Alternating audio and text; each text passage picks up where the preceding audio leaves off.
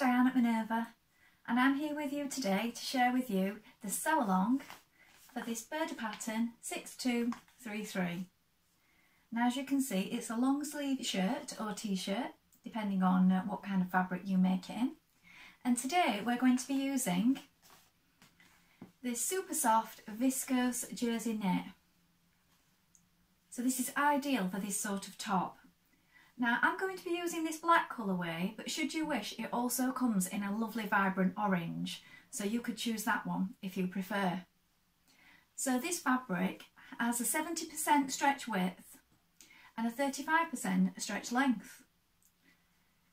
It's 145 centimetres wide and it's got lots of give, so you will find that if you want something nice and comfy and cosy to be wearing, maybe for lounging around in, or maybe for your holidays, this is going to be a super item for your wardrobe.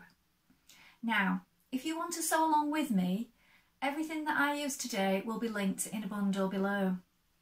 So you will get, if you click on the link, the Burda pattern, this fabric in the colourway of your choosing, so black or orange. You will receive some interfacing, a matching thread, some jersey needles, and all of that will be linked in the bundle below should you wish to make it exactly the same way I'm doing today. Now, on this pattern there are two variations, so you can make it with a straight bottom hem on the sleeve and a straight hem at the bottom with two side vents. Or, as I'm doing today, you can make it with this cuff feature. Now, as you can see, the sleeves don't come all the way down, they're sort of here on the arm. And this one here, A version, has a nice curved hem, so we're going to be making that today. Also, here at Minerva, we would love it if you join the Minerva Craft Club. When you join the Minerva Craft Club, you will get 10% off all your orders for a whole year. And that includes anything that you buy from us today. So that's a really good deal. Also, why not go ahead and create a free account? When you create a free account, you can save all your ideas and projects in one place. Save notions, fabrics, videos such as this one to come back to later. And just share all your ideas with like-minded sewers from all over the world and gain inspiration. It's a really good place to meet and chat and share your sewing hobby. So why not go ahead and do that now? Now, if you're ready to begin, we're going to go ahead and cut our pattern pieces in a moment. First of all, you want to check your pattern. So remember, we are making version A. You want to check the back of your pattern for your measurement sizes. So get a tape measure and measure yourself, and don't just rely on your standard dress size. You want to measure your bust, waist and hips and check that it matches the correct size on the back of the pack. Also in the Burda patterns, there is a further size guide inside on the pattern sheet, so you can check your measurements there as well. Now we're ready to begin. We're going to go and cut our pattern pieces now. So here we have our pattern pieces. So this is the back for versions A and B. So you cut one on the fold. This is your fold line in straight grain. So depending on which version you're doing, you cut the neck. Here, look, I've cut it, but then I've reattached it. So depending on what version you're doing, you might want to do this also for next time. So we're making version A. So this is your back neckline here. Make a note of these small circles. And you can lengthen or shorten here where these marks are. So depending on how you do that, you might want to cut your paper pieces again, shorten them, or you may just want to fold this piece up if you're shortening it. And I've done that sometimes when I'm making things a little bit shorter. And we've got the curved hem here for version A. So cut one on the fold.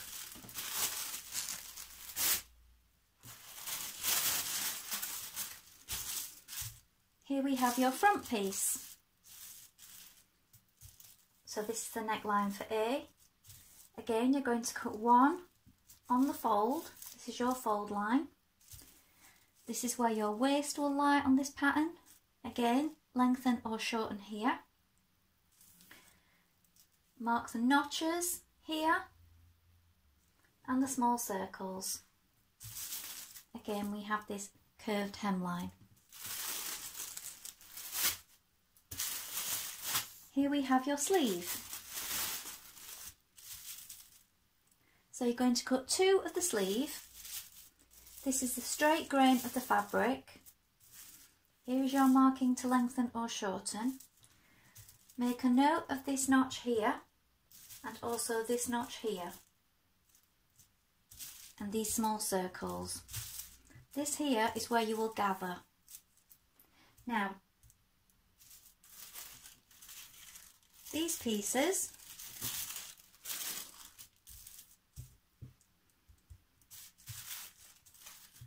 you're going to cut 2, and this is your fold line. So these are for the bottoms of your sleeves here. So you're going to gather this into this bottom sort of cuff, and this folds like this. So you're going to cut 2 of this one, and here is your fold line. That goes with your sleeve. And then you're going to cut this one. This is your fold line for it here, but you're going to cut this on the fold. So this is the band for your neck. Now, if you have opted to make the other version of the shirt, your neckline is slightly different. So this is why we include interfacing in the pattern. So your first job is you want to make sure you've put half of your thread on your spool and change to a jersey needle so that we're all ready to begin. So take your neckband piece and we're going to join the ends. So we cut this on the fold. Just take my pins out. And you're going to bring your right sides together. So if you fold it over,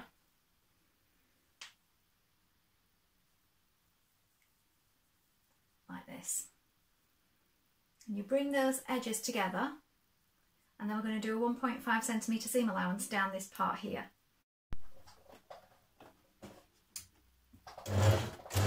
And just back tack a little.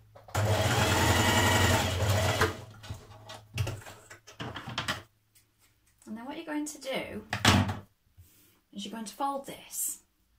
So open up that seam and you can press that flat. And it's going to be folded lengthways, like this. Now you're going to take your front piece and your back piece and you're going to lay them on top of each other. So we're going to join those shoulder seams together at each side. And you can add a pin to stop them moving around.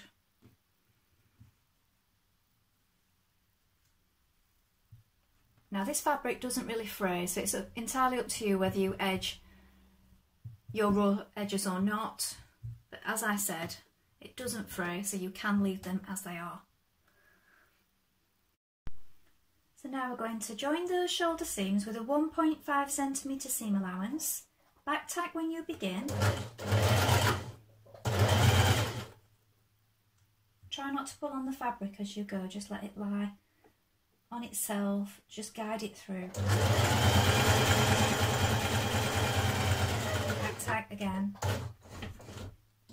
when you reach the other side. One side.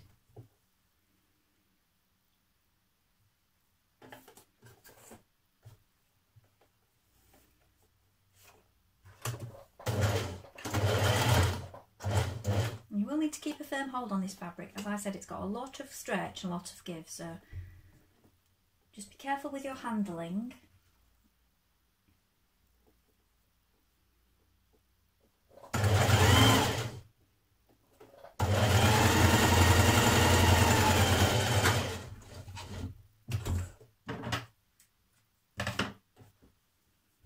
Now when you have your shoulders attached, what I always like to do is if you pull it in half so that your shoulder seams meet, so bring those together and then find the very front and the very back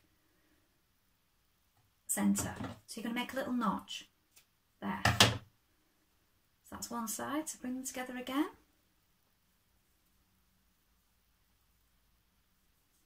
Find the centre, it's a little notch. So when you're adding your neckband now, you know that you've got the front and the back of your neckband. So here where you joined it, this is going to go to the centre of the back. So again, do the same with this, fold it.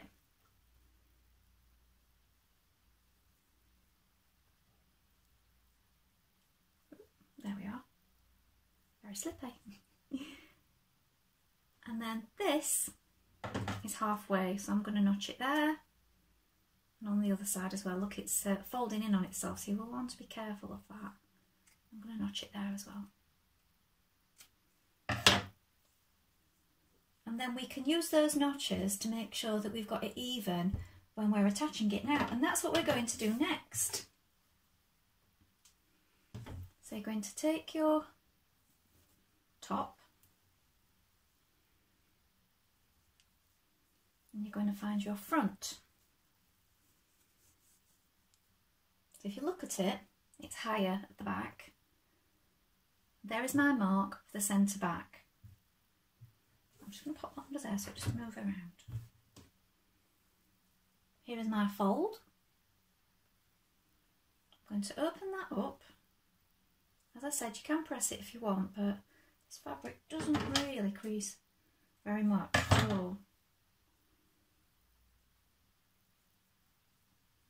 So there's my fold. So now I've got wrong sides together. The right sides are on the outside.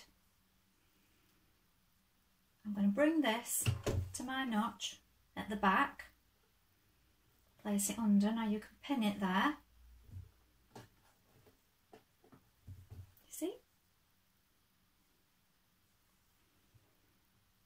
And then I'm going to fold it again and I'm going to find the centre at the front. So here is my marking for the centre front. So one on the band and one on the front piece. Bring that together. Again, you're going to pin that. I'm going to pin it from that side because that's the side I'm going to be sewing on. And then you're going to even it out and pin it all the way around. Now you will want to stretch it a little bit to the band. Now when you have it pinned the whole way around, you're going to change to a narrow zigzag stitch. And this is so it's still got some give in it as it's going around the neck. So quite narrow, not too much. So look at your stitch width. I'm going to just try one. Yeah, one's plenty. So 1.5 centimetre seam allowance. And just, you only need to stretch it a little bit because it's quite bouncy fabric. Take your pins out as you go. And I'm doing this from the top side so that I can see my band and that I'm keeping that band width even. Just make sure that your top underneath is not moving around. If you've pinned it well, it won't do.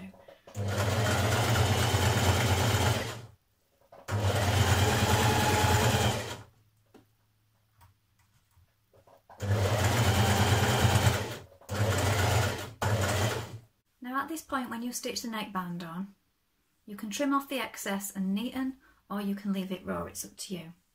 Then you want to press it down so that your band is facing upwards like this. You could also top stitch it down there if you wish. Now I am just stitching down that inner piece of neckband because I just feel it'll give a neater finish. So I'm just stitching it a couple of millimetres away from the upturned band, just to keep it in place. Now if you open up your top, so you've got your back and your front and your shoulder here. So here is the front and here is the notch in the armhole here. And here is my sleeve, so I want right sides facing right side. Here is my notch there. I'm going to put those together and pin them.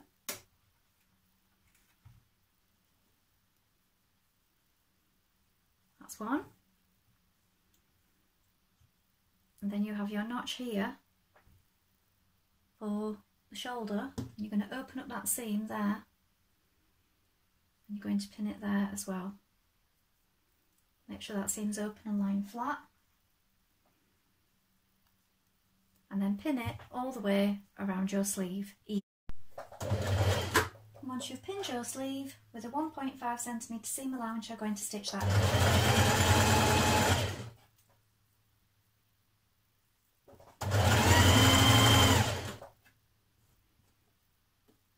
Keeping it even as you go. Then you're going to flip the garment over and do the same on the other side. So find your notch again, pin it to the armhole,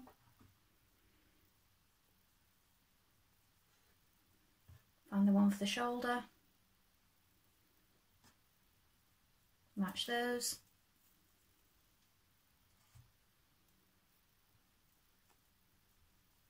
and stitch it the whole way around. And when you've stitched in your sleeve, you're going to fold it in half. Going to bring your underarm seams together and pin it there, and your side seam together. Now if you did like I did and where your little marking was for A at the bottom of the curve, I've just did a little notch. You could have done a choke mark or maybe put a pin there.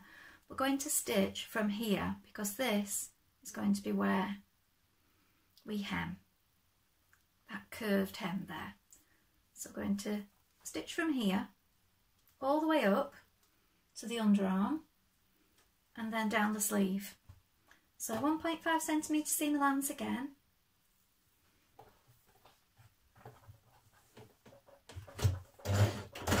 Back tack to begin.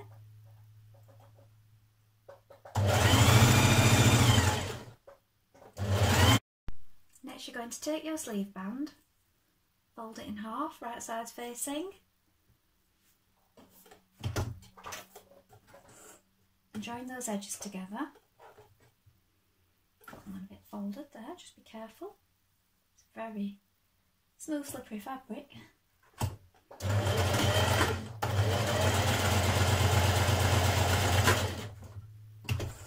you're going to do this on both of your sleeve pieces. And you're going to open up that seam and fold it in half again like you did with the neckband.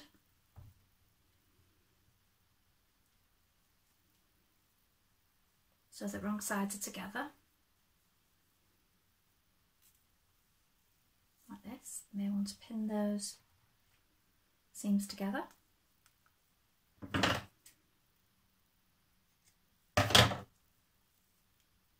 Do the same on the other one. Right, now you take your sleeve band, which is folded in half, and your sleeve, and you're going to match that seam. You're going to put it over the top, so I've got it right sides facing. So if you slide that over the top, your sleeve poking through.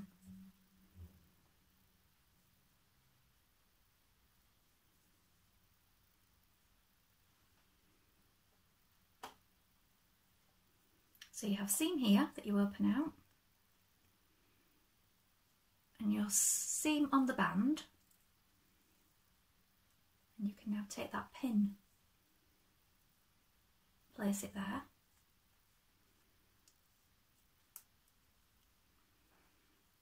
now you're going to stitch this all the way around, but you need to pull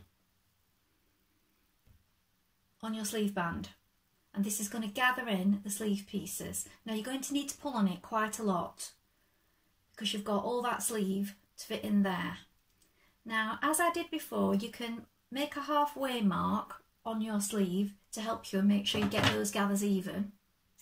And you could also do the same thing again on your sleeve band to make sure that you don't end up with more gathers on one side than you do on the other. So now if you place that under your machine, if your band is on the bottom, you want to be pulling on that. So start from that side seam.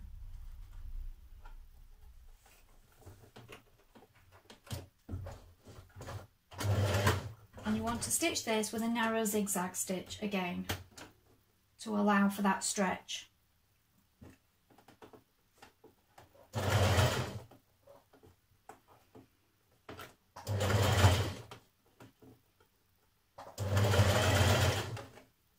So this is just going to gather in as you go. So you're pulling on this a little bit and you're letting that gather a little bit. And then you can match your side notch that you've just made with the notch that you made on the sleeve piece here. So when you turn it over, it look like this. You have a few sort of gentle gathers into that band at the bottom, and repeat that on the other side. Now your final job, you're going to want to hem your top. So if you're doing the curve one, you may want to gently ease this as you go. You may want to press it first, it's up to you.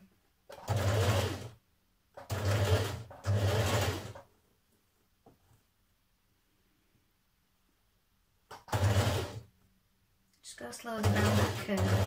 So when you get to the other side of your hem, you'll find that you can turn at this point here, open up your seam flat, go across,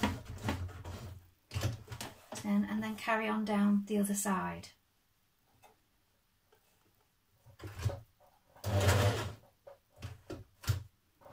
Now you might want to overlock. I've chosen not to today. Some people find that makes it easier for them.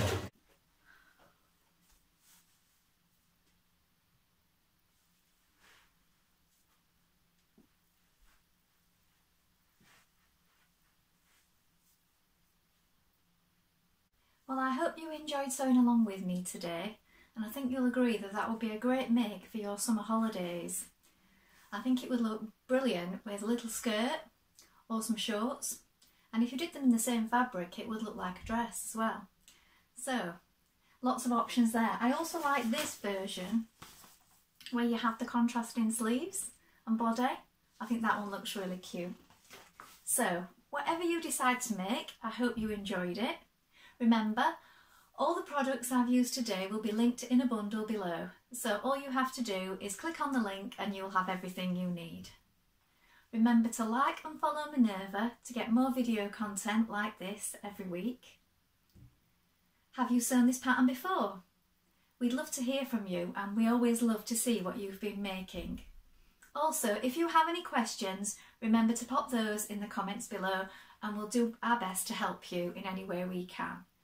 Well, that's all for today, and I hope to be back with another sew along really soon. Bye for now.